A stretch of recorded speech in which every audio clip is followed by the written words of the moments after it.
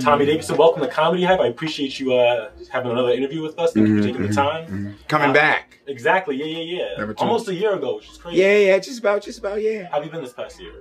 Things have been good. I've been working, you know, just kind of taking it easy and writing, developing like I always do. Yeah, see you online, Just Hilarious and everything. Yeah. I just started doing some IG stuff. I hadn't done that stuff before, but it's actually fun. Definitely. Yeah. Was there some sort of hesitation going into the online world, being, you know, your returning stand-up? Not really. I'm just lazy. Yeah. like I don't feel like it. Definitely. You know, it's like there's a lot going on to keep the presence in IG and all that stuff. You got to keep on doing it. Definitely, yeah. I'm like, you know, I'm all about naps. Right. Who was it? Naps are good. You know. So I want to kind of go back to In Living Color. Can I tell you my favorite sketch? Yeah. It was you were in Jim Carrey. He played this like late night talk show host, and I think Kelly Caulfield. She was the the first one. Exactly. Yes. That was the first one. Yeah. You played the black guy who was that was the first episode. Oh, was it? Yeah. Very first pilot. I froze. Really? I froze on camera, man. Why? Because I mean I worked all them years to get on that show, right? When that red light came on that camera, I was like, it all hit me. I was like, oh man, this is millions of people. How'd you overcome it? Damon walked up to me. He said, nigga, you work too hard. You better do this for your family, for you. You deserve it too. You funny too, man. Everybody needs to see you.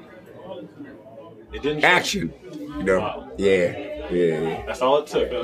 Yep. He got up in my face too. He whispered to me, hey, man, come on, man. You know, you driving that Nissan Sentra, man. Time to upgrade. Right. So, what was the process like? Did you come up with your own characters on the show? All of us did. So we would take our characters to the writers. Then us and the writers would go to Keenan. And Keenan would go through it with us, and he'd be like, he wasn't shy. He'd be like, nah, man, that ain't funny, man. That ain't gonna make it this week or whatever. So we had to work hard to get our stuff on. Yeah, there's a lot of competition.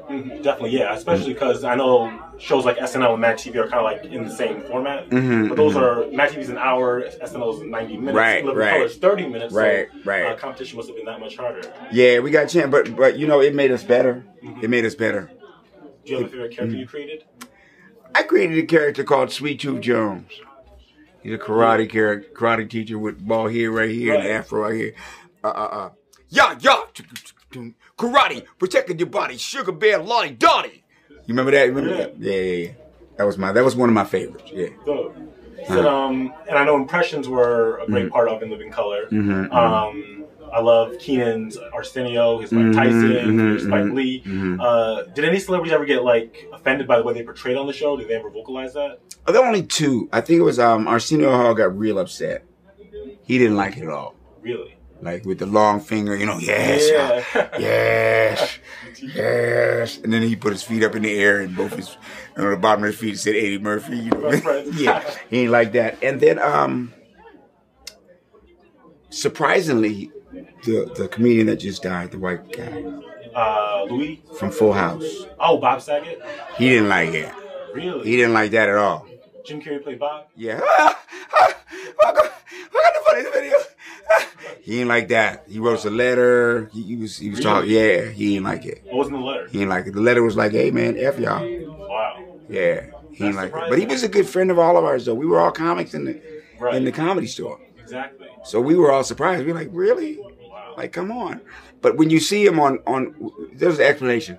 When you see him on Full House, and you see him on the America's Funniest Videos, it's not like his stand-up. His stand-up is like, his stand-up is like anybody else's. He goes raw. Too raw. So I guess he thought we were trying to make fun of him because he was corny. I don't know. But God bless him. He was a good friend too. Yeah, the sketch never portrayed that stand-up side of his. No. So I think he was thinking we were trying to make fun of the fact that he was corny. We were just making fun of the fact that the show was corny. Yeah. And he was corny in the show. That's fair. Yeah.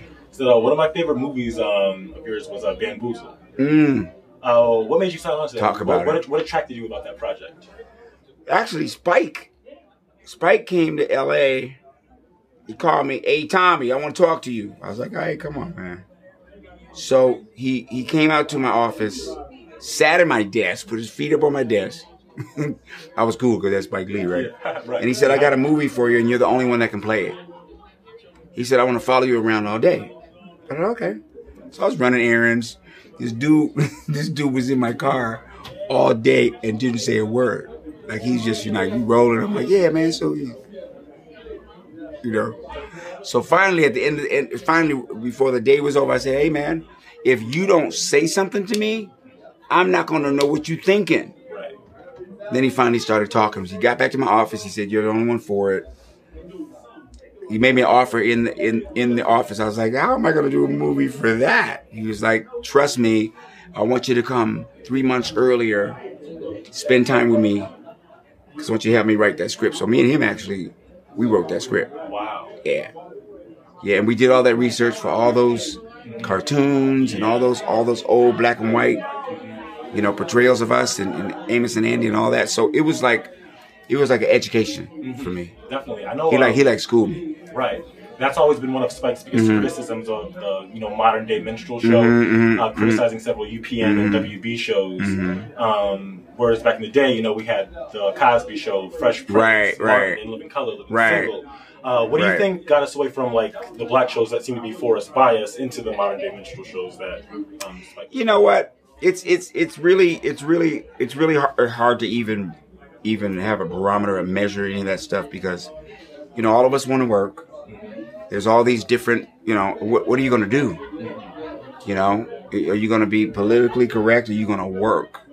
You know what I mean?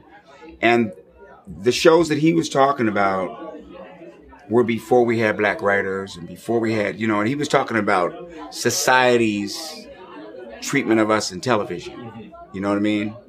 Now we go to that extreme, but it's hard to be like, I'm going to be an advocate for, for everything must be right or whatever. I'm an actor and I'm a comedian. I'm a writer and things going to just get done. Right. You know what I mean? Things going to just get done. That's the bottom line. Yeah. But I called Spike for the Sammy movie. Sammy Davis Jr. movie. And I had got there, I acquired the rights and bought the rights. It cost me a lot of money. So he told me, I said, man, if we do this right, we can get an Oscar. He said, I don't want no Oscar. You know what I mean? Yeah. And I was like, oh, all right. And then when I seen the Oscars, he looked like he wanted one. Yeah, right. Yeah, the hug. He jumped in Samuel Jackson's arms. And I was like, and I wanted to go in there with, those safety cones that you see in the parking lot? Yeah. I want to grab one of those and just go in the Oscars and go, I thought your ass ain't want one of them. You know what I mean? Yeah, right. Exactly. Call him out on it. Yeah, exactly. So I read this in a Complex article. Is it true that you were considered for the role of Smokey in Friday? Yeah. Really? Yeah. I did not, but Cube, I was driving down the highway. Cube just said, turn off the highway. He said, man, I'm working on this thing called Friday, man. You should, you should, F with me on that, man. I was like, okay, I never really got a call back from him. That was cool because Chris was really, really good in it. Right, definitely. Really good in it. But then when I showed up to the set of, it was Friday. It was like the second one. How many Friday? How many was it? 3. Okay, it was the second one, and I showed up just to talk to him, for lunch and everything. He just kept moving around a little bit. I was like, damn, I got off the highway for you, bro. Right. Yeah. Wow, that's crazy. So we will love to see you in that scene. All right. And I recently saw the Fat Tuesday documentary that you were in. What was your experience with Fat Tuesday? I go down there, man. When Guy called me, I go down there. It was only 15 minutes from my house. Oh, wow. Fat Tuesday was good. Yeah. Man, you couldn't do wrong. The chicks was unbelievable. Everybody, NBA, NFL, directors, everybody was there. Wow. And a lot of comics cut their teeth there, like Earthquake and DL, and a lot of comics cut their teeth there. A lot of younger comics now that are big went down there, but I would go down there once in a while because Guy is a good friend of mine. We used to write a radio show together. Oh, really? Which one? So I go down there. Forgot what it was. I think it was for Tom Joyner or something. Okay. But I go down there when it was like NBA All-Star Weekend. Yeah. He called me, man, come down there, man. I need you down there. So I come down there and do it there. Or if BET Awards, which I like to call what's that movie with all the dancers, Omarion and them? You Got Served? Yeah, I call that You Got Served weekend. Right. You know, right? Right. Yeah. You know what I mean? It's like, so I go down there during those weekends and I just turn out, right? You know, because it's time. You know? I mean, like looking at all the footage back in the day, I'm kind of sad that we don't have anything like that today. The impact must have been crazy, just the names that it went through. But switching gears, I do want to ask you about current events. Okay. Y'all know Will Smith, Chris Rock. What was your reaction when you first saw the slap? Oh, man, I was like, man, what you doing? Of course, like everybody else. You know what I mean? I was kind of relieved in a way because everybody knew what I knew, you know, at that moment. You know what I'm saying? And I might just think, and this is just me, when emotions is high, somebody in D.C. taught me this. When emotions is high, common sense is at an all-time low. So I'm really thinking about what headspace he was in. His award was next. He had got, you know, how many times have they turned him down on those awards? How must that feel, right? He's the top #1 box office draw in the world. A young African-American. He's already done Ali and done some fly stuff. Never got it, right? Then at the same time, his girl is on social media saying, somebody hit this. So he's got that going through his mind. You know, I don't know if he went to the bar for one. But that must have been a hell of a moment in his head. Yeah. You know, so when Chris said that, you know, when emotions is high, common sense is at an all-time low. You know what I mean? But I'm actually really happy for him, you know, because the best thing that can happen to us as human beings is that we experience making a huge mistake. You know what I mean? And it brings us closer to being a better character. Yeah. You know what I mean? Will is way up there. Will is way up there. You know, you get way up there. I've been way up there. The air gets thin up there, man. The air gets thin up there. You know, you make funny decisions up there. You know what I mean? So thank God it may not get, you know, whatever. He's got a chance to. When I went through my downward spirals and my personal stuff, I came back to In Living Color, and Takia Christomar told me, well, she said, well, at least you know what your weaknesses are now. You know, at least you know what your weaknesses are now. And Chris was a class act. Definitely. You know what I mean? Yeah.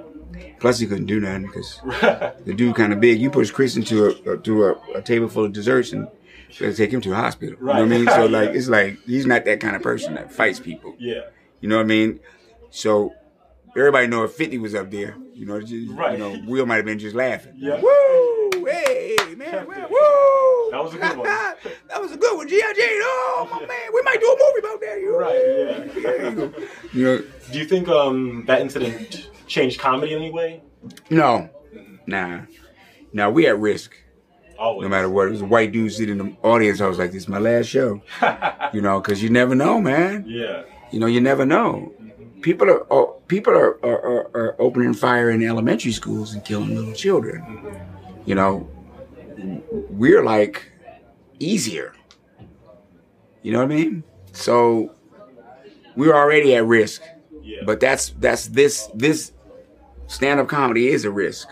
Always. You know, I've had it all happen to me. I've had to fight on stage. Really? Yeah, I've had to fight on stage. Days, on the come up? Yeah, on the come up, I had to fight on stage. I had to fight comics, whatever. You know, just, you know, a woman died at my show. What? That I invited to the show. Like while you were on stage in the middle of the performance? In the middle of the performance, man, she died, man, and I invited her to the show too. Wow. Yeah. Show didn't continue, obviously. We had to, you know, everybody filed out. I have faith in mankind because wasn't a dry eye in the house. Not one person thought it was funny. And this black girl walked up to me. She told me, "Isn't that beautiful?" And I was like, "What are you talking about?" She said, of all of the ways God could have walked her up to heaven, he could have chose cancer, murder, car accident, burned in the house, or whatever. He chose your show and your laughter, you know. But I was still feeling crazy about it. So I saw Smokey Robinson on the plane. So I went to him. I said, he's a vet. He's been around 70 years. I want to ask him if this ever happened to him. And I went to him. I said, does this ever happen to you? He said, nah, man. He said, but invite all your enemies to the show because you killing them, baby. Yeah. You know what I mean? Right. Definitely. You know, yeah. So, have you seen T.I. do stand-up? I haven't.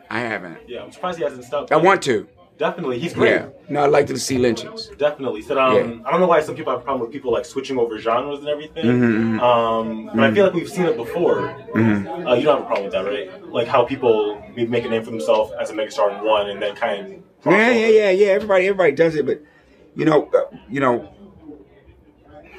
I think the best way you can get good at comedy is you gotta tell nobody you're doing it. Just go and do it. Definitely. You can go to clubs and stuff and late at night and go in a room and do this and do that and people, that's how you build it up. Yeah. At his stature, it's kind of hard though because I know if he's performing in a bar, they just introduce T.I., everyone's already got their phones out. Right. I've seen like a bunch of like viral footage. Yeah, but still, there's places you go where people ain't like that. You can just go in, he can just go in, they gonna just think it's another light skinned Negro coming in. Yeah, right. You know what I mean? Yeah. Maybe start. But I wish him luck though. Definitely. I wish him luck though. Yeah. And he know who I was though. Really? He knew who I was. When was this? I was at me and Mike Epps were on tour. And I was next to him and I was talking to him. And he was like, yeah. This was recently? It was just a couple of years back. And he was like, yeah, okay. He was kind of hushing me. I was like, does he know I was on the show? Right. You know what I mean? It's all good though, because I don't really know him, Yeah. And I seen him later. Right. I seen him later, like a couple months later. He was like, hey, what's up, man? So maybe I was having a moment. Maybe. It's hard to tell. Yeah, you didn't bring it up? Yeah, it's hard to tell. Yeah. Nah. Oh, yeah. So, we're just going to have only one more question. I just want to congratulate you on the Proud Family Season 2. Said, how did that roll? P.D., where you at? Sugar Mama! I done told you all that. Everybody stop it. For 1 minute. Ain't nobody gonna do nothing. And P.D., you ain't going with that. You are not going out there with that on. Back like I'm serious, P.D. Mama! Trudy! I'm gonna break these cameras. Right. That's amazing right there. So, what was it like? How'd you get that role of Oscar Proud? I just went in. Ralph knew who I was, the executive producer. Bruce knew who I was. So they gave me this cardboard cutout of Oscar. And they said, man, take that home and then come back and tell me how he sounds. And I went into the booth and they were like, no, go. After 10 minutes, it was like, it was rolling. Yeah. So you got it, man. Right. Yeah. That's all it took. Yeah. It's beautiful because my daughters were 8 and 10 when it came out. So now they're like 34, 29. And now my daughters now are watching it. So I got both. And I'm the real Oscar Proud, bro. Yeah, definitely. Yeah, I'm the real Oscar Proud. Penny is starting to grow body parts. I went through that with my girls and everything. I'm like, where are you going? Right. Or I went from having my daughters with my best friends to, Dad, can I ask you to leave my room? I'm like, oh, okay, I'll be out there. Yeah, okay, because I'm on the phone. Right. I went from, Daddy, let's go and play, to, excuse me, Dad, but I'm on the phone right now. That's how it always happens. Like, okay, you may be out there. I want you to just leave now. Yeah. Do you ever put moments that happened in your life into the show? Not really, because it's written so well. That show is written from every single line. But I'm gonna tell you this though. What's that little boy name? The little. I want to say the right word so I don't get canceled. He like guys. How? The one who got all the songs. He's real hot. Remember he had the video? Yeah. Had a video with all the naked dudes dancing, Yeah. Let me tell you, the episode with him is crazy. It's the funniest thing I ever seen. You got to see the episode we did with Nas X. Okay. You got to see it. Everyone It's crazy. Yeah. Yeah. But we're the thing I love about the Proud Family right now is we're real with it. LBG. How do we say it? LGBTQ. There you go. I always leave out the T. See, people gonna hurt me. See, they gonna hurt me in here. You see what I'm saying? Yeah. It's just what the world is now. Yeah. Everybody's included in our show, man. It makes it really good. Definitely, that's great. Yeah. I usually have just one final question just to wrap things up. LBGQ2. I mean, one more time. LBGTQ. LGBTQ too. I mean, yeah. They know what I'm talking about. All I gotta do is just ask my daughter. Right. So, if there's one movie, like, growing up, one comedy movie, one sitcom that you would recommend, or even that inspired you to do comedy, what were those movies and sitcoms?